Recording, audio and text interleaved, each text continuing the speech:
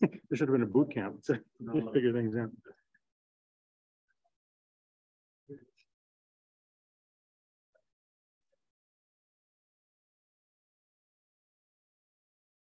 Huh, I'll be damned.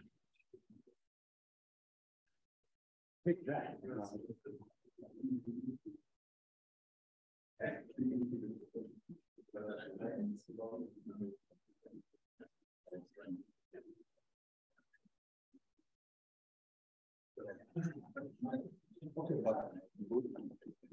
Yeah. But you take your. Well, so, Because yours is the last lecture. but let me know. How much time do I actually allot it? 1 hour. So it's not like 50 minutes and then. So I should go to the patent. Or more before. Yeah. Because when I get out there, I get up right. Yeah. Okay. Okay, great. Yeah. So I'll watch the time. But because it should be such a lecture, I want you to have to find. It's not that big a deal. I could jettison something at the end. And okay, but okay, so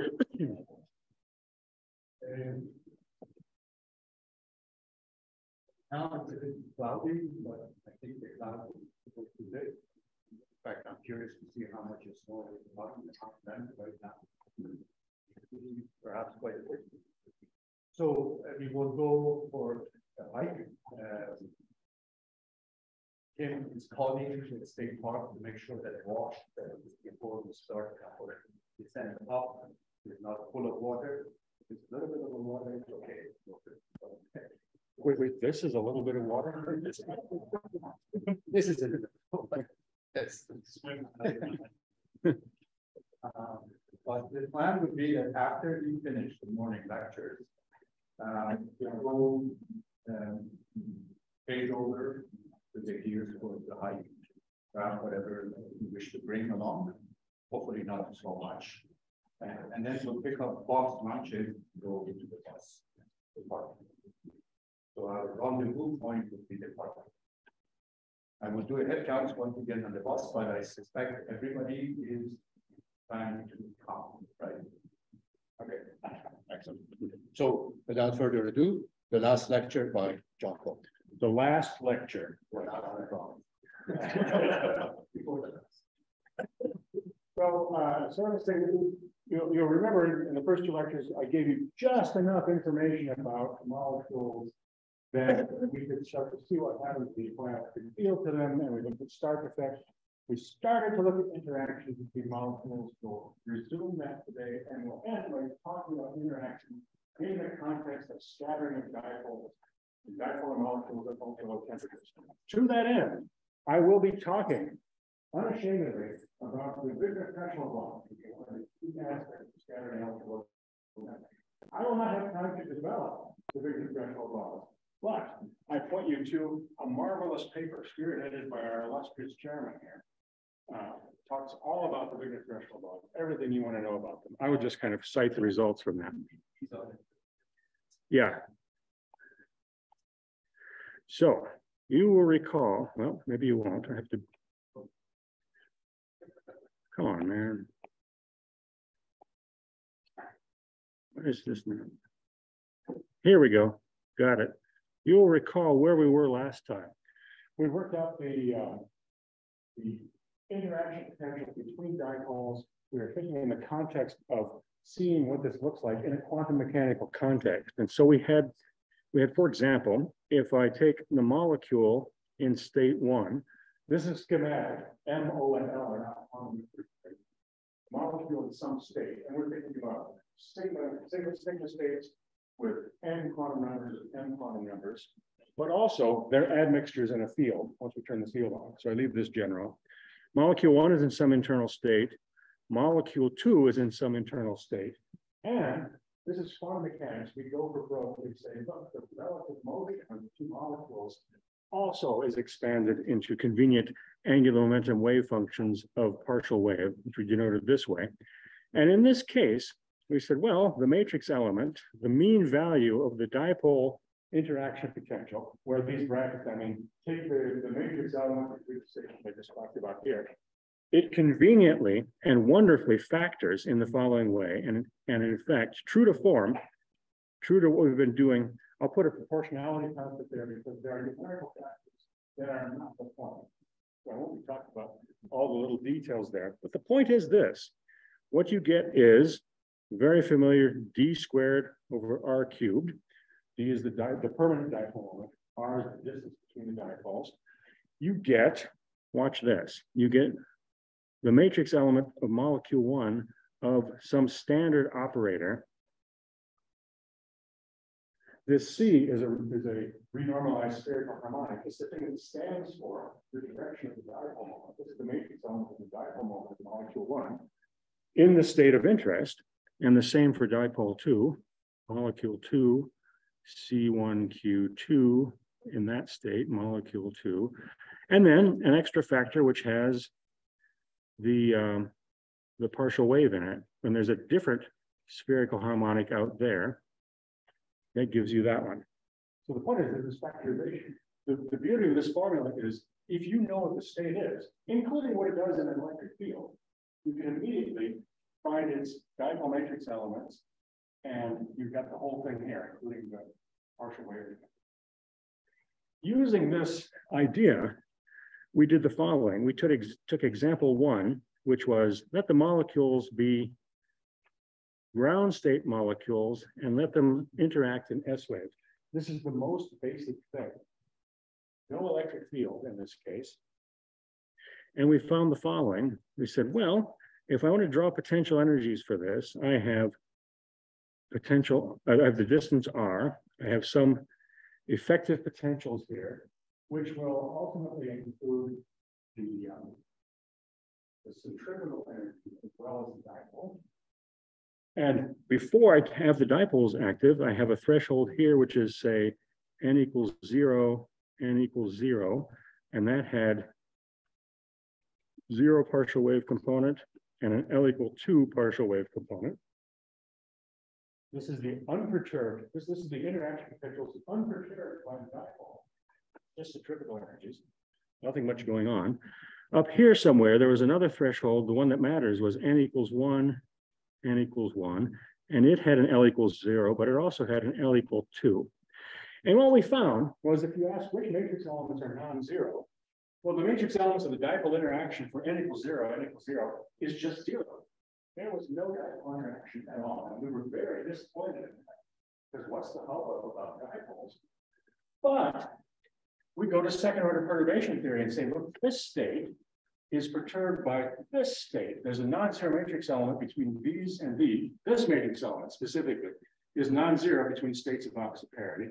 So is this one. And so is this one if we go from L equals 0 to L equals 2. This is what we did last time. And the point now is, if you want a simple model to carry around in your pocket to describe the situation, that model might be the following. Let's have some effective Hamiltonian. And the basis in which you write this Hamiltonian is, I'll denote it N1, N2L for short. So I have 0, 0, 0, the ground state, and up here 1, 1, 2, that excited state. The lower state is at energy 0 in this picture. The upper state is at energy 4 times the rotational constant. That's just how much higher these two rotational states are than that. And the electric field comes in the off diagonal. The dipole interaction comes in the off diagonal, and the matrix elements there are more or less d squared over r cubed times some numerical factors that we're not worried about. And if we look at it this way, d squared over r cubed, then in perturbation theory, what's the potential? How does this potential change? It is this matrix element squared divided by the difference between these two matrix elements, which is a very large number. And you get, because 1 over r cubed squared, you get the attractive 1 over r6 potential. You get the van der Waals potential, which is so important that I'll draw it in red. So the effective potential here is minus C6 for some number you can figure out over r to the 6. And that saves the day. So So at least I bring two dipoles together and then the ground state, and at least they have some interaction. It's not really one of the dipoles. It's a van der Waals interaction. So be it. This is the situation we live with. This is where we were last time. Yeah. So the quantum number is rotational. I'm confused. Come on. You're saying you can't read this. Does the N1 and N2 is rotation? Rotation of the molecule. Yeah. These are singlet sigma molecules, and N is the rotation quantum equivalent. Yeah. Yeah. Okay, so this is our starting point for today. Any other questions here? Okay, good. So now we'll do the following. We will say, I will insert a new slide. There. I have a question. Yeah. I wonder what's 002 or 1210 this picture. 002 is this one. Yeah, they have a play. I'm not coupled from this one to this one because they both have n equals 0. And the dipole interaction doesn't couple n equals 0 to n equals 0. In this picture, there's no coupling between this one and this one. In the next picture, there will be. We'll do it in just a moment. So I mean, we haven't gone through all the details, but you know, it's also important that this thing only couples, also does not couple L equals 0 to L equals 0. That's also kind of important to the story. So I'm glossing over some of those details and jumping to the result. Okay, so now we'll take example. Whoa, buddy, what happened there? We'll have example 2. We'll do the same. We'll have nominally N1 equals N2 equals 0. We'll have L equals 0, but now the electric field is non-zero. For the first case, you say, well, of course there are no dipoles. You haven't turned on the field. Of course there's only one of our 6. At best, you were lucky to get one of our 6. So in this case, now the molecular state goes like this. It's something like, and let's just do it perturbation theory so that we're all caught up with everything. Let me make sure this works. Okay, so now I have n equals 0, basically, and it gets perturbed by the electric field by an admixture of n equals 1. How much? Let's see, n equals 1. Well, in perturbation theory, how much of that admixture is it? It's the thing that does the perturbation divided by the distance between the two unperturbed states. This we wrote down last time. This is how perturbation theory of the n equals 1 comes to contaminate with 0 in the electric field. Are there missing numerical factors? Yeah, you know, it's my last talk. What are you going to do? Right? You can't touch me. And so now, in this state, I have the following. I have, if I take the matrix element of my dipole operator, this is the thing, this is the average dipole that goes into the formula of the dipole-dipole interaction. Now, life is good to me because now I will say, well, I have 0, and you know what I mean. I don't have to write n equals 0 here. You're following, right? 0 plus dE over B 1. I have this matrix element C1 Q1, and I have 0 plus dE over B 1. And now life is completely different because now, well, I know this matrix element of the dipole operator has a vanishing matrix element between the 0 state and the 0 state parity. I know it has a 0 matrix element between the 1 state and the 1 state parity. But there's a cross term now. I can take the matrix element between 0 and 1 just fine. No harm there. And so this ends up being something like, and that comes with a coefficient dE over B times, some non-zero matrix element whose value we could work out, but we won't. Right? There's a number that goes there, but the point is this is non-zero. And so now let's see, but, and this is a big but, if I take L equals 0, C2, this part of the interaction, and I want the matrix element between 0 and 0, this matrix element still vanishes. unfortunately. Why? Because this is basically, all of these things are more or less angular momentum algebra problems. I'm saying I want to take zero angular momentum, add 2 to it, and get 0. And the laws of angular momentum algebra do not permit this. This is still 0. Oh my God, what does it take to get a dipole out of these things? I put an electric field on, we have dipoles now, dipoles in the laboratory frame. What's a bro got to do?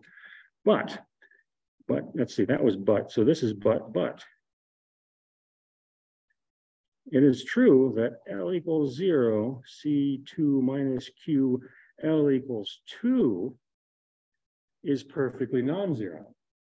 The dipole interaction is perfectly capable of coupling L equals 0 partial phase to L equals 2 partial phase. That's convenient, and that's what saves our bacon. So now here's the picture. I have, in this case, the distance between molecules. I have the potential energy I'm looking for. I have an L equals 0 here and an L equals 2 here. And this is the nominal N equals 0 threshold addressed to electric field. And now I have a matrix element that couples me from this state to this state. So now in perturbation theory, hey, you know what? If you wanted a little model to carry around in your pocket, this situation, here's what that model might look like. There's an effective Hamiltonian. And the basis of this effective Hamiltonian is N1, dressed by the field, let's call it that, N2, dressed by the field, partial wave.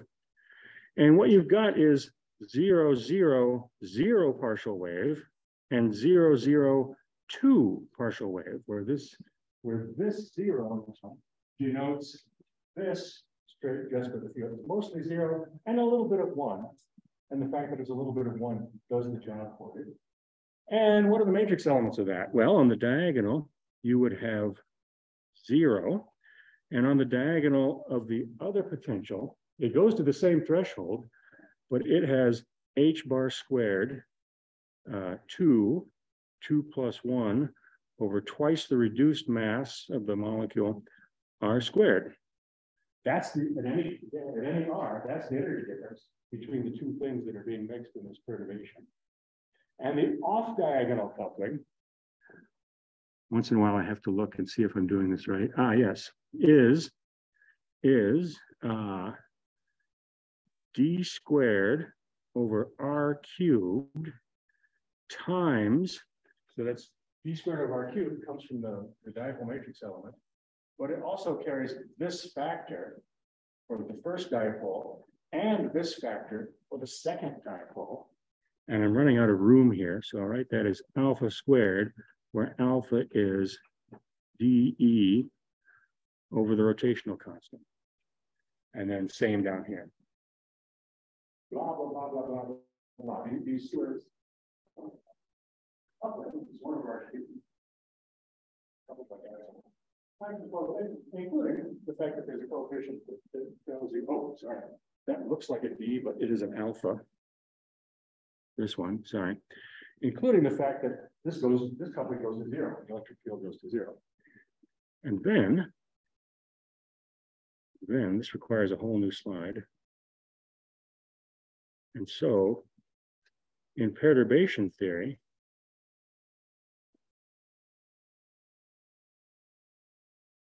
we do the same trick we always do.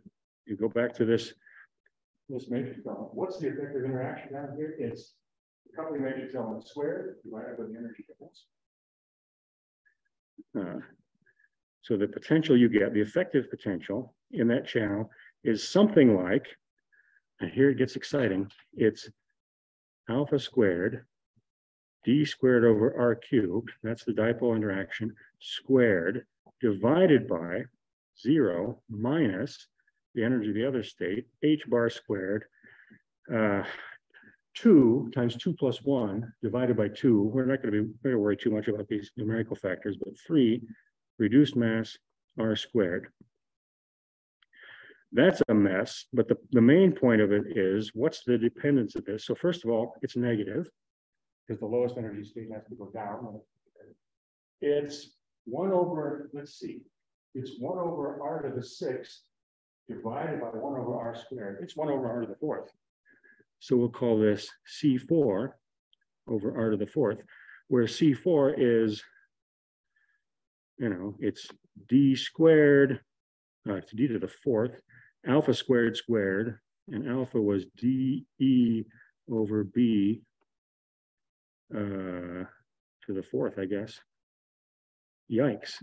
So this is an interaction that turns on. You're turning on the dipole interaction as you polarize the molecules. But in S rays, you still don't get 1 over r cubed. Perturbation is 1 over r to the 4th still. You're getting closer, but you still can't get the dipole interaction. And it's going crazy. Dang it. Still not dipolar. I see this as a problem. I'm upset by that. I'm visibly upset by this. Nevertheless, we move on. Here's example 3. Now we'll have the same. That is to say, I'll start in the rotational ground state, but it turned on a field.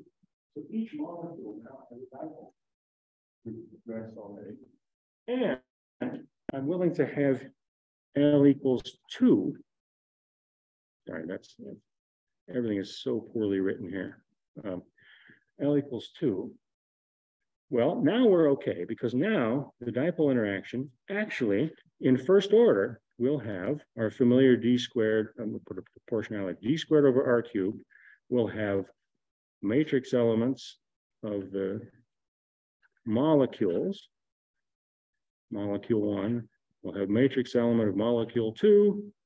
1q2, molecule 2, both of which are non-zero because they turn electric field on. They're really identical. Times this last little bit of whatever here, L, ML if you want one, C2 minus Q, L equals 2, ML equals whatever. I don't care what ML is. It's probably 0. In fact, let's make this even more clear. L equals 2 and L equals 2, and this is non-zero. We say we're in 1. So finally, we've achieved the actual 1 over r cubed dipole interaction that we are so hoping for. But you have to go to non-partial way to do it. You have to do it. 1, you have to polarize the molecules so you say dipole ball. And 2, you have to look not in S way, not in order to 0, but elsewhere in different potential way. But it's there. Okay. And then the questions about that? Yeah. I guess you always, I mean, like the higher partial wave is always there. Yeah, that's part 2 of today's talk. We'll see how important is that there. Because multiple collisions, we know the higher partial wave. Yeah. But I mean, I guess it's a little bit depends on how much you feel. Absolutely. Yeah. What I'm really saying is exactly what you said. In any non-zero partial wave, and then you question how important that is.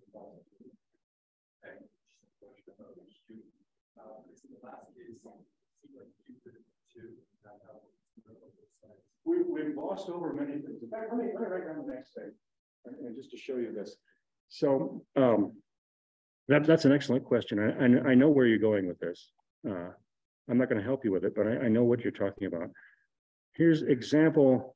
What were we on? Was that 3? Let's call it 3.5. So there's an interesting issue here, which is, I don't really have to make a partial wave. I could ask, so I'm using partial waves as a quantum mechanical notation to talk about the relative angle of these molecules. But I could just easily leave those coordinates, theta and phi, as coordinates and get a potential surface. As well as get a potential energy curve. This may be what you're alluding to, and it may not be. But here's a case where, and I want this, so in context, I want to say, well, let there be a molecule, and the molecule, the two molecules are in the same state, and so I'm going to have, let's say, Well, let's say the case we had before. I have n equals 0, n tilde equals 0, by which I mean n equals 0 plus a little bit of n equals 1, and therefore mn equals 0. This is a specific case. And I have both molecules in that state, and I have an electric field that's non-zero, obviously. And now I look for a potential energy surface.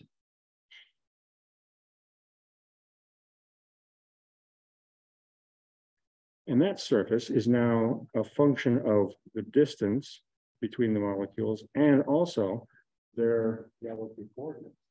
And I achieve this by not making the partial rate experiment, by not taking the matrix element in partial rate, but by just letting it be whatever it is. And so that is proportional to d squared over r cubed. It's the, let's not kid ourselves, it's the dipole matrix element of the first thing, the thing we've been calculating before. I'm just giving it a name now. The dipole matrix element of the second thing.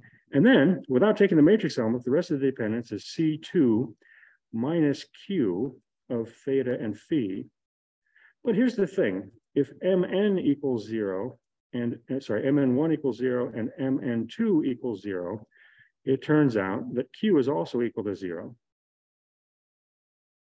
Basically, by conservation of the method. I didn't talk about it. It's talking about transfer angle. But there's definitely conservation. Sum of all the undefined numbers is equal to 1. And in that case, what is this mysterious C2Q where Q is equal to 0? It's just a notation now, but you know what it is? Here's what it is. It's 1 minus 3 cosine squared theta. And there you are. Right? We've done all this kind of forget about partial rates and consider what your interaction is for a particular set of molecular states. Any moment they're polarized, then you get to familiar moment.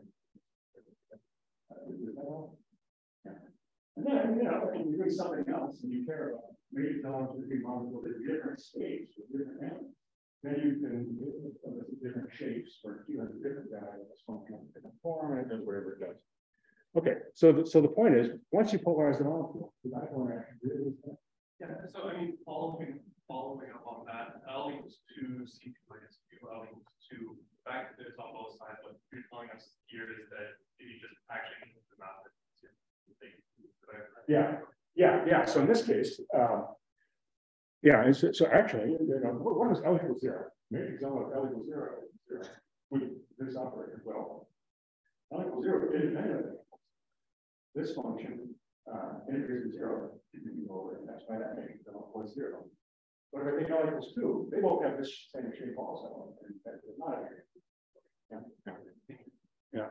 Okay, so that's the basics of the interaction. Oh, there's one more thing.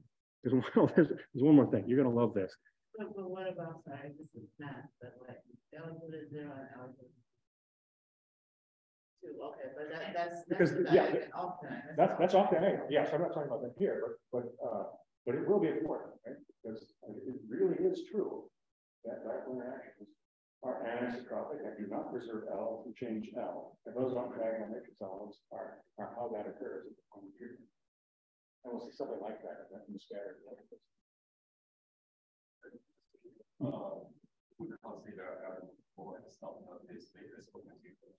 No, on the contrary. So any L in general, non-zero matrix elements to itself, portion L plus 2 or L minus 2. Not beyond that. Why? Because the matrix element. Let's see, it must have been written down somewhere. Let's go back to this one. Here's the matrix element we're talking about. And again, ultimately, it comes down to angular momentum algebra. So if I have L here and L prime here, and 2 here, that means that these two angular momentum have to be within 2 of each other. So there's a selection over that. But you see the problem, with I think 0 is one that coupled with 2. That 2 is important, coupled with 4. You're trying to hold that soft. It's the point of that.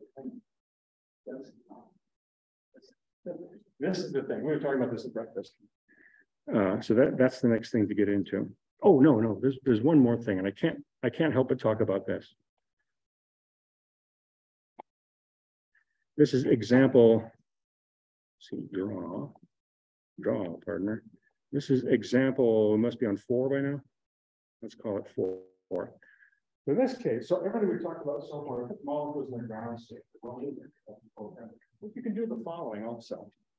You can say, let the first molecule be in the first excited state, and the second molecule also in the first excited state. And there's an electric field on, In which case, of course, these are not just N=1, they're polarized, they're mixing application states, and we understand that now, and I'm not going to deal with that too much. And let's say, suppose this is nearly degenerate with some other state, not merely, nearly. Gesundheit. Nearly degenerate, meaning has nearly the same energy, with another state, and that state has n=0 and n=2. This sounds ridiculous, but this is the thing that actually happened, and I'll show you this in a minute. Then what you've got is They are polarized, and if you wanted to carry around some huddle in your pocket to talk about this, we know how to do it now. We'll have an effective Hamiltonian, which is in the basis of 2 molecules in 1,1 and 0 partial wave, or molecules in 0,2 and 2 partial wave, which is what's required from the recovery. You understand what these letters say? And L. Then I have on the diagonal, I have whatever the energy of 1,1 was. I have whatever the energy of 2,2 is. 2,2. And in the off diagonal, I have whatever. I have d squared over r cubed, probably times alpha squared as well, and the same thing down there. But the point is, there's an off diagonal 1 over r cubed that gives you that. And now I ask, what's the effective potential in the 1,1 state? It is, in perturbation theory, something like d squared alpha squared over r cubed squared divided by the energy difference of the state I'm in minus the energy of the state that's perturbing. Now, here's the thing. The same blah, blah, blah is with the store or r squared energy. As a sign thing, a sign issue. If the 1,1 state is lower in energy than the, oops, that's 2,0. I'm sorry. I wrote that completely wrong. I humbly apologize. If the energy of 2 n=1 states is lower than the energy of 0 and 2, then this is negative. And it becomes a super duper big attractive interaction if these energies are very close. However, if the energy of the 1,1 state is slightly higher than the energy of 0 and 2, then this is positive, and it becomes a super duper repulsive van der Waals interaction. And that's the thing that you can change, presumably, if you have control over the. So this is just to say this is attractive if E11 is less than E02, and repulsive if E11 is bigger than E02. Okay. And it happens. This is a real thing. Check this out. This is the picture we had on Monday. This is just, I think, the energies of a single molecule as a function of the electric field. Here's the 1,0 that we're talking about. It goes up, and then eventually it goes down because all things in life ultimately go down. When I look at the rest of the spectrum, I've got, here's the n=2 state. Of course, it's much higher than n=1, and it goes up for a while. I guess that's the point. It goes up for a while, and it continues going up longer than this state does. And here's the 0 state, which is all down, down, down, down. And so if I consider pairs of molecules, they look like this. I don't know why the scale of this figure is what it is, because most of this is useless information. But here I have the energy of 2 molecules. In this case, they happen to be rubidium strontium molecules. I don't know why. It's just one of those things. Ask that guy. Here's the electric field. This is the ground state. Both molecules are in the n equals 0 state. That's all down, down, down. Here's one in the ground state and one in the n equals 1. Does whatever it does. Here's the state we're interested in. 2 molecules at n equals 1. And it goes up and up and up. And here is the initial energy for the 0 and the 2. And it goes down, down, down. And right there, they cross. So indeed, there's an electric field where the state we care about is lower than the perturbing state, and another field where the state we care about is higher than the perturbing field. And this has consequences. I mean, not theory consequences, because who cares, right? This has consequences in a laboratory. Oops. Let's see. How do I? There are potential energies. Not actually a 2-channel problem, right? The pocket model you're carrying around is an approximation. I'm hoping to make that really, really super clear. There are potential energies. And then there's data. Look at this. This data comes from the favorite molecule of every 2 people in this room. And it comes from the lab of Junyi Jilla. And what is this? This is the electric field on this axis. This is the rate constant for 2 rubidium, 2 KRE molecules to come together and react, or whatever it is doing. The rate is high, and the rate is more or less independent of electric field for a long, long way. What are you going to do? There's nothing going on, and then all of a sudden, hello, what's this? Here's a magic field where, and these molecules are in the n equal 1 state. This is the key facts for us. You get a certain field, these molecules are just below the perturbing state, and the C6 coefficient becomes a whopping big attraction. And because of the whopping big attraction, the rate goes up. You get more reactivity or whatever it is they're doing down there. But you cross the critical field, and suddenly the states you're in are just above the perturbing states. Sorry, just above the perturbing states. And you get a whopping big repulsive C6, and the rate drops way down to here. So this is the electric field shielding the molecules to prevent them from doing the awful thing they couldn't do by turning their own dipole moments against them. We win. We beat the molecules in this case. And if you're Junyi, you say, look, it was, it could get as high as this or it could get as low as this. They're suppressing reactions by 3 orders of magnitude instead of what I might have said, well, here's the natural rate, and you suppress it for that. But that's and wait, that's a lesson about being like Junyi, right? Remember that. Okay, so there's that. That's the interaction part. I'm prepared to go on standard now, but they're not.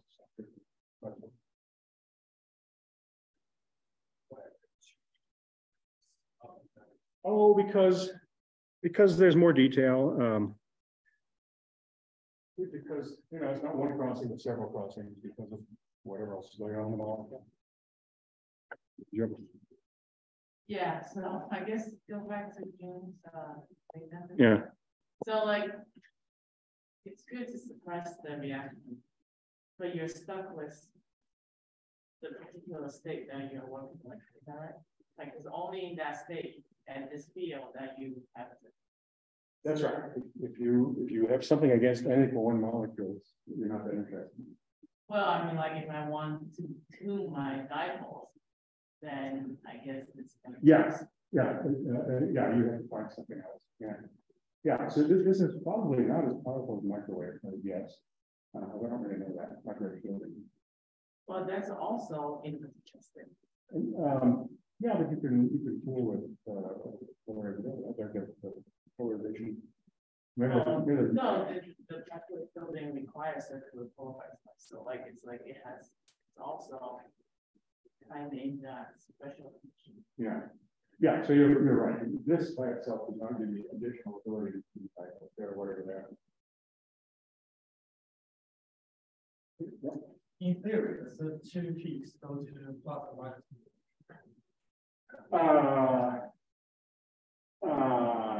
Let's see. The gray curve is in fact a theory curve. And it looks like no. I these right on there.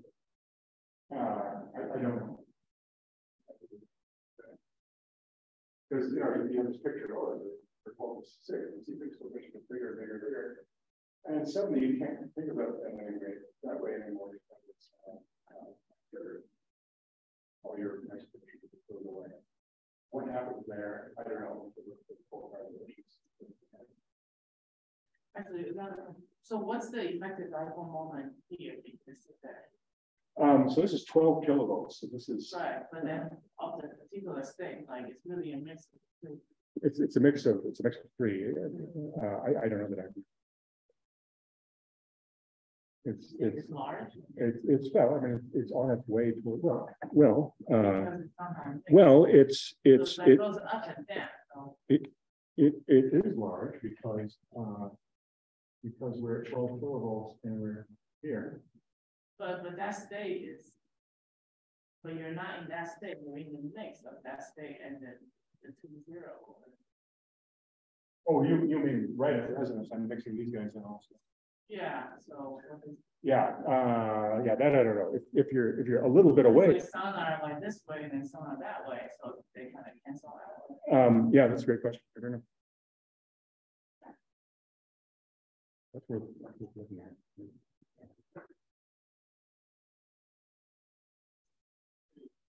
Let's say you receive the deep of the loss of the current. Yeah. And there is the coupling to 0 consider this small amount of margin. If you're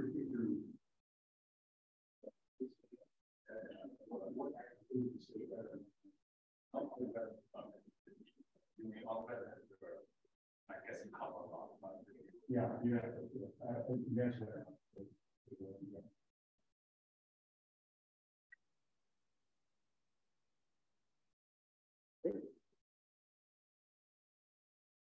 In the remaining 20 minutes, we're going to do all of scattering again. And maybe I'll try to hit the highlights here. So the final topic is scattering of dipoles.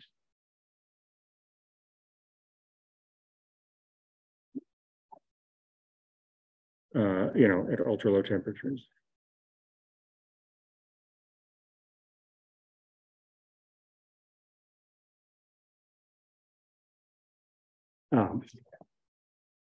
And the gist of it is this: we're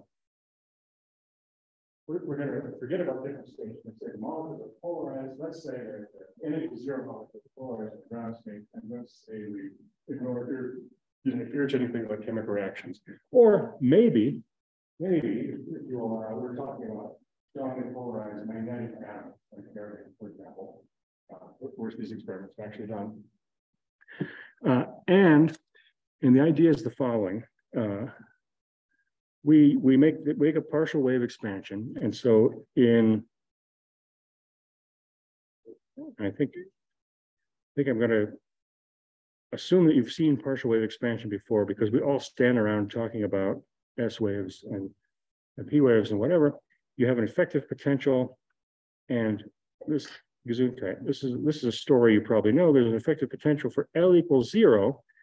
There's nothing, or there's perhaps a van der Waals potential, or there's something sort of weakly attractive there. When the molecules get really close together, other stuff happens, and it is what it is. We're not going to deal with that. That's non-dipolar down there, and here you have, in a collision sense, you say this is R. You say there's some energy, which is the collision energy, that is measured with respect to the dissociation threshold. So 0 energy, two separate molecules with infinite separation, collision energy just above that. And the thing is, as you know, for L=0, there's just an attractive potential here. Two things scatter in the L=0 partial wave. They go all the way in, and they hit each other, and whatever it is they're going to do down there, they're going to do it. But, of course, there's an effective potential for L=0, and looks something like this often. There's a 1/r² tail in the long range. It goes like this.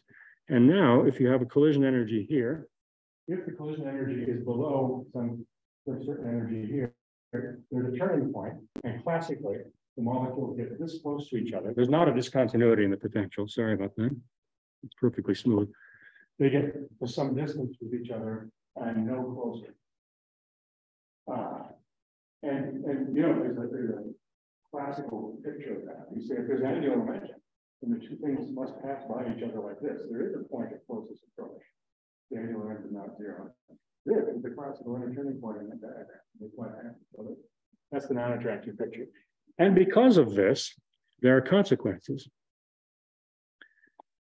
The consequences are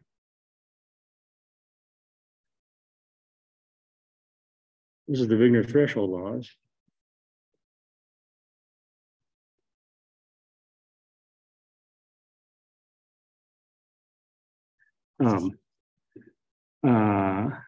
And I think, well, let's see. You all have studied scattering, right? I'm just going to insert something. Sure, we're studied scattering, right?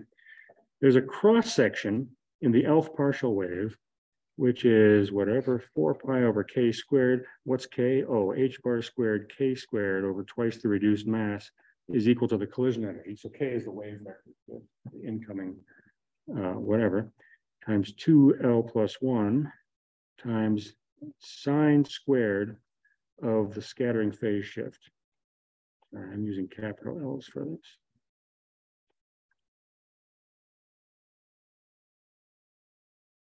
This is hopefully a more or less familiar thing. The inelastic scattering, two things together, you go away, and all you know about it really is that the initial wave function is more or less sinusoidal is now convoluted. It's more or less sinusoidal to this phase shift environment. And it goes in this way into the cross section. And the gimmick is this partial wave L is proportional to the wave vector to the 2L plus 1. Dang it, I'm using lowercase l. 2L plus 1. With a coefficient that depends on what it actually does if the things actually get close together. This is a power law that goes to zero. Right? The spaceship goes to zero as k goes to zero. But it goes to zero most slowly in partial waves L equals 0. And so the cross section is proportional to, again, ignoring the factors, it goes as, well, let's see, it's the phase shift squared, so 4L plus 2 divided by k squared, it's k to the 2L. Or if you like, energy to the, all right, it's k to the 4L, energy to the 2L. And that is equal to 0 unless L is equal to 0 as the energy goes to 0. So in threshold scattering, there are perfectly good reasons why only the scattering occurs. This is the mathematical formulation. This is the idea behind it. In non-zero partial waves, you're ultimately delayed. Non-zero partial waves, you go to 0 energy. There's no way you're going to get back here. Maybe a little bit if you tunnel, and that's why it's not exactly 0, and it goes to 0 is the power law of k. But in the limit of low energy, you're just not going to scatter in L equals 0 partial waves. The two things just pass in the night. You never see one another. However, here's where it gets good. Oh, good. At last it gets good. New slide. However, wait, but, yeah, right? We have a but. For dipoles, dipoles are special. And in dipoles, you have the potential here. You have whatever's going on here. You have this leftover 1 over r squared interaction there. And you know that really the dipole interaction in non-zero partial waves is 1 over r cubed. And 1 over r cubed admittedly goes to 0 faster than 1 over r squared, the centrifugal piece, but it's not that much faster than the 1 over r squared piece. And it turns out that the Wigner law for this So for scattering of a 1 over r potential, 1 over r cubed potential, at r greater than the classical turning point, here's the classical turning point, you find that there's a phase shift that's proportional to k. Dipolar phase shift in that polar reaction is not zero partial, has the same energy as X-ray scattering in non-dipolar partial, which means it's just an important. Which means that the cross section due to dipoles in L greater than 0 is also proportional to e to the 0 constant at low enough energy. So that's great. We had this possible awful conflict where we say, oh, we know, the whole collision is one only estimate. That's the only important thing. We know we like that, but we've spent a lot of time going back. We don't really do much. And so we're starting to think maybe dipoles don't do anything at all. And this would be a crisis because so, but this is kind of what makes it interesting, is that now every single partial wave contributes even at 0 energy for dipoles. This sounds like a disaster. This sounds like a nightmare. How do you do that? In fact, it is a nightmare. And we're prepared to show right now what a nightmare it is. Let's see. Skip that. So now here's how scattering goes. Just want to be able to finish this up. So scattering is like this. I have a dipole, here it is, and another dipole. And I'm considering the case with the dipole at the moment along the not worried about internal structure or any other kind of crazy thing happening. Here's plain dipoles. They are about to scatter, which means that their relative momentum, their incident relative momentum is like this. They're approaching it. And that could be any direction relative to the direction the dipoles are polarized. That's fine. And then a collision occurs.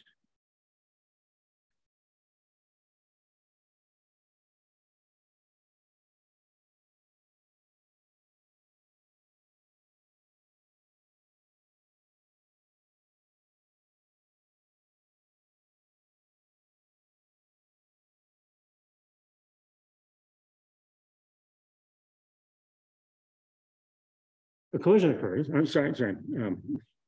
And afterwards, the dipoles are going somewhere else. This dipole is over here, and this one's over here, and they have some final relative momentum. So they approach each other.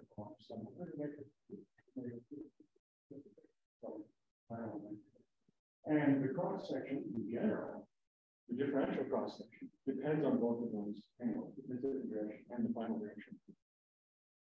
And you can write that down. You say there's the cross section. Professor Cherble introduced this. The cross section for starting off in the incident relative momentum and going to the final relative momentum is the square of some function that depends on those two momenta. And that function, here's the gimmick. So very typically, what one does in scattering theory is to make the partial wave expansion. And again, I'm not going to detail that, but this is kind of the idea. The incident relative momentum is a direction, and so is the final relative momentum. And so there's an angular dependence there. How do we deal with angular dependence? It's always the same. There's going to be spherical harmonics in here somewhere. So there's a prefactor to this. There's a sum over the incident partial wave, over the final partial wave, and over, it could depend on m, but it doesn't have to. There's a coefficient I to the L. Here's a spherical harmonic, Lm, that depends on the direction of the incident relative momentum, not the magnitude, the angle depends here. And then there's a scattering amplitude we'll call T, which says if I start in partial wave L, I could end in partial wave L prime. That's a function of energy. And then on the outbound path, the angular dependence of the final momentum is given by this, and then there's an I to the minus L for some reason. This is not implausible. Just saying, well, I function depends on angles. I have 4 agents, so I need to minus to the final angles. No harm done there. The dynamics is all in this thing T, the scattering matrix, that tells you how the incoming amplitude, the angular momentum L, is converted into the outgoing angular momentum. And there's a whole bunch of theory behind that. So, we'll do another one. So there are two options for this. Well, okay, sorry. Let's put it this way. So we note that L prime is either equal to L or L plus or minus 2. This was addressed earlier, just by the selection rule, by the matrix element, someone who saw or alluded to this case. I have now the situation where every partial wave is relevant to the scattering, and moreover, partial waves are coupled nearby partial waves. There's a lot going on, and we have to account for every possible thing. And so there are two options here. One is we do a numerical calculation using what's called a close coupling formalism that Professor Cherwell talked about. And I think maybe now at last, I remember this by saying I could. No, maybe not. Okay, I didn't think so. But we can do this. It's much easier in this case than the thing he works on, right? You can do this, but on the other hand, you also have the Bohn approximation. Now, you're going to go, you're crazy, Professor Bohn. Get out right now and don't come back, because you remember studying scattering theory, and then say, well, the Bohn approximation is great for really high energy collision. You remember that? No. Then I'm making a mountain out of a molehill by saying this, because people will tell you, reputable scientists will say the Bohn approximation is not energy scattering. Why? Because it has two here and it's scattering off of it. And I go by really quickly. Well, first, the fact that I'm scattering off is just a perturbation of the wave that's running by. And so the Bohn approximation is a perturbation theory of scattering, and it works great. However, I'm going to tell you that already told you, in this case of dipolar scattering at ultra low energy, because the dipoles, the entire scattering occurs at long distance outside the classical turning point of the interaction. So even though they're moving slowly, the dipoles never get close together. And surely the wave function after the scattering is but a perturbation to the wave function that came in. And this is actually a better approximation. It really works. It's really true. And the beauty of it is, I go back to this formula. Let's see. I don't think we need to dwell on the Bohn approximation, but if I go back to this formula, you know, you know what the Bohn approximation is? Good. Okay, so so maybe the point is you can write a formula for it. I'll write it down in another context later on. You can write down a formula for this amplitude T, because, you know, it's all spherical harmonics and dipolar reaction is spherical harmonics. Spherical dose functions and the standard blah, blah, blah. Okay, you can come up with the formula for that. And it works. So just to show how it works, here's an example. This is not a very satisfying example, but here it is. Here's one of these scattering matrix elements to go from 0 to 0, 0 to 2, 2 to 2, or 2 to 4. Because those are some transitions you can make. This is collision energy for some molecule or something, I don't even know. The numerical calculations are the blue lines, and the Bohn approximation is the red line. The Bohn approximation is independent of energy, so it's just a constant. This, and this. In the case of 0 to 2, 2 to 2, or 2 to 4, you can see that at low enough energy, the real calculation agrees perfectly with the Bohn approximation because of this very long range scattering. For S-wave scattering, 0 to 0, I don't even have a Bohn approximation. There's no Bohn approximation for that. It's not perturbative. There's no reason to make a Bohn approximation. It's just whatever it is. So these are bosons. And so in this case, you know, every non-zero partial wave I can deal with in Bohn approximation. And the zero partial wave, you know, it's up in the air. Like it always is. You have to find out what the scattering rate is for the things you're scattering. And with that, we say, oh, look, let's try it out. This is just a fun picture. Look, here's a case where you make the Bohn approximation. And here's molecules scattering the plane. They're polarized perpendicular to this plane. They come in from the left and they can scatter in any direction. And I'm looking only at the plane. They can scatter anywhere. So I'm looking at the cross section in the plane. And here it is. The incident direction is like this.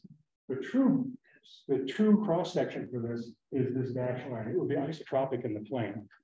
If I throw 4 partial waves to this approximation, because I know lots of partial waves are important here, it does a terrible job.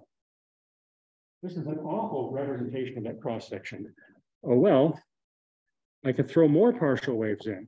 When I go up to 10 partial waves, it's trying really hard to get to that circle. It goes from looking like a butterfly to looking like a duck. Surely that's a forward progress, right? And I can keep going because I'm some kind of masochist. And eventually, look, here's 80 partial waves. Unheard of, right? Ridiculous ultracold collisions. But here we are, 80 partial waves. It's getting much closer here, but it's still going, and it's really totally screws up the forward scatter. There's a kind of mathematical kind of formal discount for moving forward scatter. I mean, it's really, really hard to get. Partial waves. So what we are for that partial waves are super important, and yet somehow super unuseful. Right?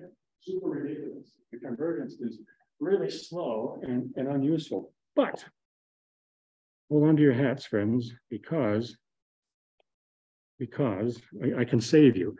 There's also the plane wave Bohn approximation. And this is about the last point I'm going to make because I'm way out of time. Approximation, where you say this scattering amplitude that we're talking about that depends on the incident wave and the final wave is what is it? There's a formula for it. There's always pi's and everything. I integrate over space, and what do I integrate? I have the incident wave function, a plane wave, and I have the dipole interaction, which I know this is in this case. I remind you, this is the 1 minus 3 cosine squared theta over r. These are polarized dipoles. You know, times whatever the size of the dipole moment is, times the wave function going out. It's just a formula like that. It's like perturbation theory. It's like, if you want to put it in this way, it's like a Fermi-Golden rule. There's an initial state, molecules come in. There's a final state, molecules go out. I'm taking the matrix element of perturbation, the freebounds. There's a density of states, which is implicitly built into the wave functions and blah, blah, blah. And that's it. You can evaluate this and just come up with a formula. You don't need a partial wave expansion, which is good because the partial wave expansion is crazy. All right, so just to finish off that thought, here's what it looks like. For what it's worth, here dipolar boson, there's the formula for it. I have the incident wave vector and the final wave vector. They are referred to the direction of the polarization, which is called E. And it goes like this. There's some crazy angular dependence here. It's a worse angular dependence, a more complicated angular dependence than the dipole interaction itself, which is sort of weird. And here it is. Here are pictures of it. It may or may not be worth going through this, but anyway, you can draw pictures of the differential scattering cross section. Sometimes it's isotropic, and sometimes they go this way, and sometimes they go that way. There's a lot going on.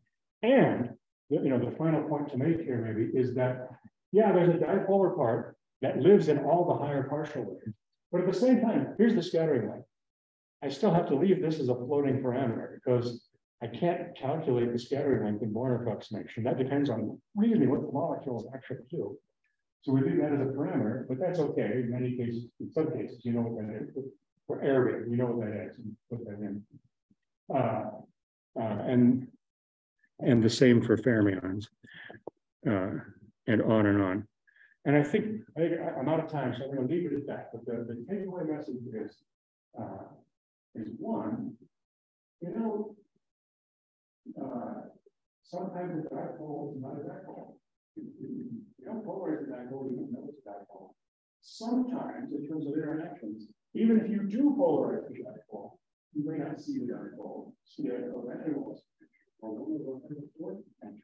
you see attraction or repulsion depending on the things that are moving there. But if you really know the dipoles, they're super complicated.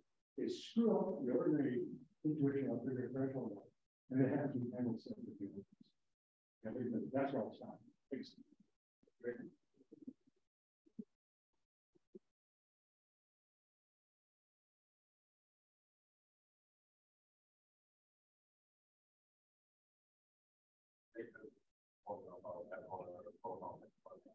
But they agree with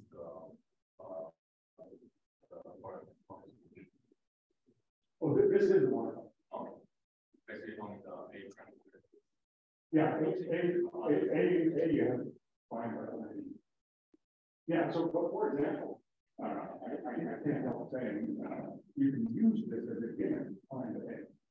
So we did the collaboration with Francesca Galena, dipolar area analysis. You did a sort of remobilization there. You shift the trap, you measure how long it takes to come to equilibrium.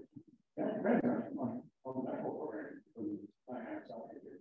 And if you use scattering things, you can use that as a tool for scattering. Presumably works for both dipoles. It combines the everything. Also, you use a dipolar and everything. Well, I don't know what you mean by everything. There's no way we include everything, but in the bosonic case, we use this formula.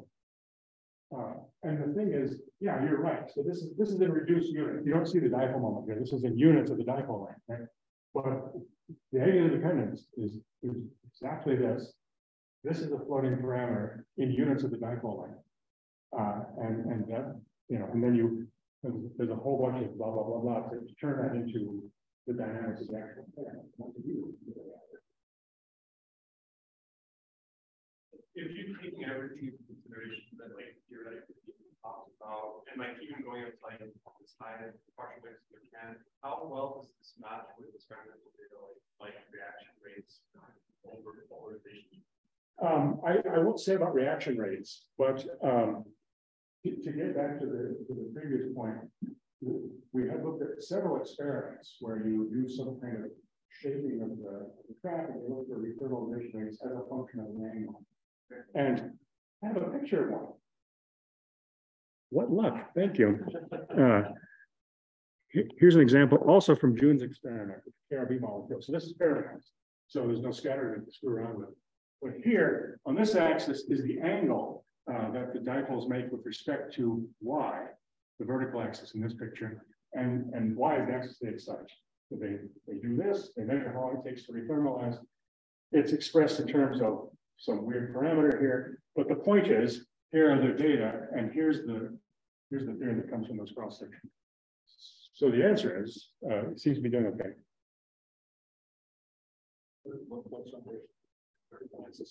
So this is the so-called number of collisions per rethermalization. Yeah. So there's a rethermalization rate, there's a nominal collision rate, and sigma v. But you know, some collision, like a collision that just does this, doesn't help the rethermal. So there's a plug factor, and that's kind of presented there. But here, all the section accommodating is the dipole like elastic section. Yes. So how about like elastic? These, yeah, that's an excellent question. Not observed. It's really not scattering. Well, sorry, it was observed, it was sort of not good. This is dealing only with the elastic scattering part of the song. This is here with the shield.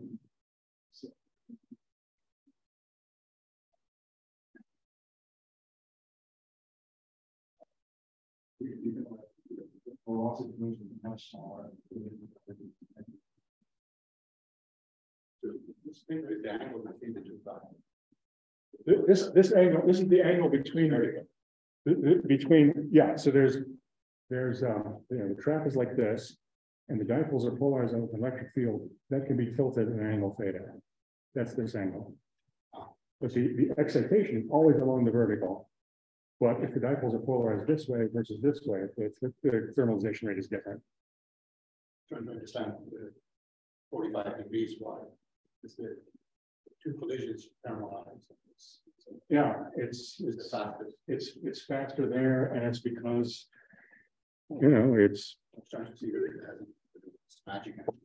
No, it's not a magic angle. It's just, here's 45 degrees. And so in this picture, the incident, this is a map of the collision cross section with the incident this way.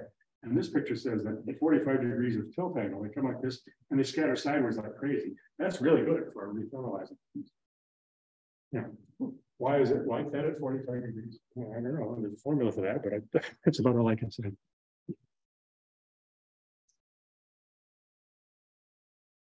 Good.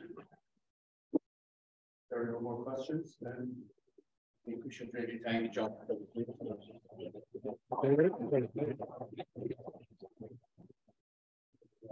And Juan will set up. Yeah. So is there an intuitive way of understanding this d to the fourth cross section? Like even the like some I mean, none of this example gives d to the fourth somehow.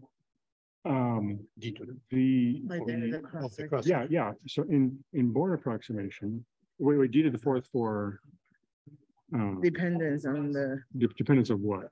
Well, the cross section. That's elastic scattering, right? Right. Yeah. Yeah. So this dipole interaction has d squared in it. And this is the scattering amplitude, which I square to get to the total cross section. So just that. Yeah, so d to the fourth.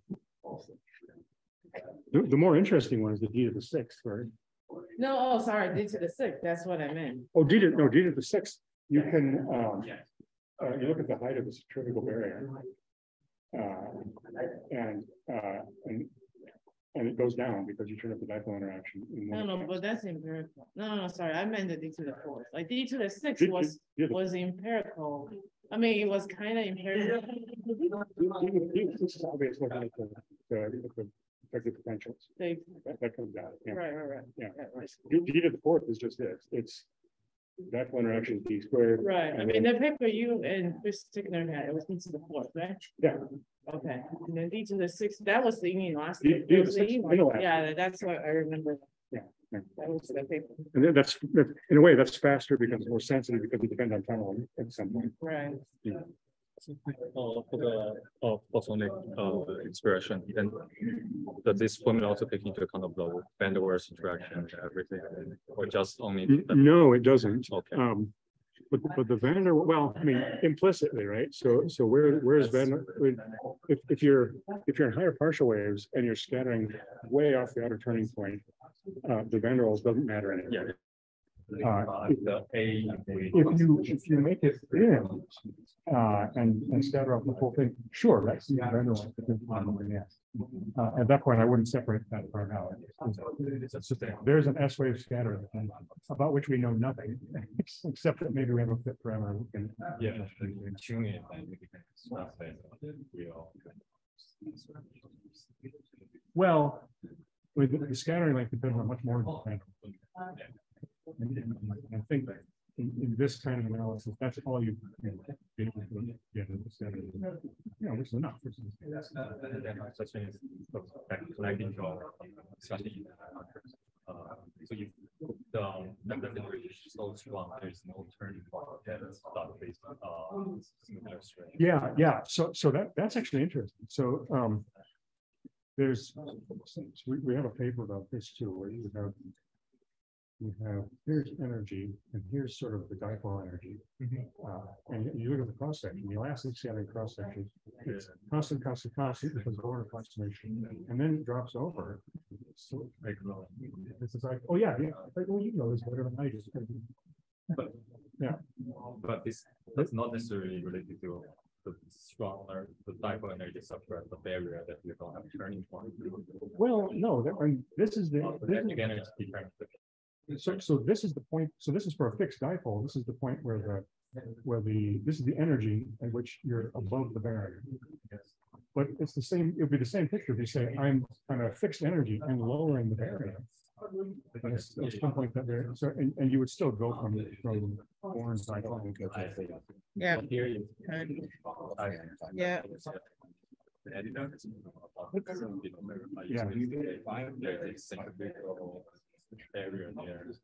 What movie are we doing? Yeah.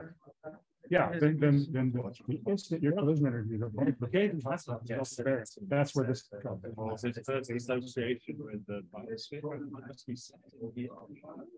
I mean, the stuff is. Sorry, let me get this out of your way. I would expect like similar thing for like Professor basic experiment potential because they pause. Yeah, but he's seeing also inelastic scattering. Then later they, oh yeah, in that. Yeah, so probably the same thing.